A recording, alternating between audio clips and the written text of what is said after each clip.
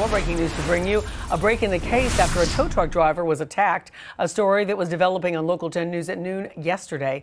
Local 10's Rosh Lowe is live in North Miami with this update. Rosh.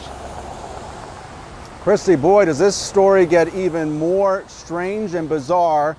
Let me give you the details according to an arrest report as we go to video. First off, the suspect's name is Illan Geordanice, and basically this is what happened according to cops.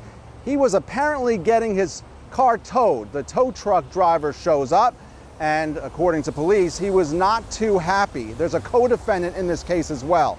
According to police, the suspect in this case pulls out a gun, and then the other suspect also pulls out a gun. So you have a situation where this tow truck driver is approached by two guys with guns, according to police, and then gets beaten up. Now, in the middle of all of this, according to the arrest report, the tow truck driver, he actually pulls out his phone and he's trying to videotape all of this going down. So the suspect in this case, let me get to the name again, Illan Geordanice.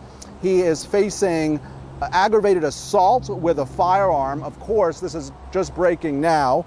There's a co-defendant in this case as well. His name is Georges Boyer.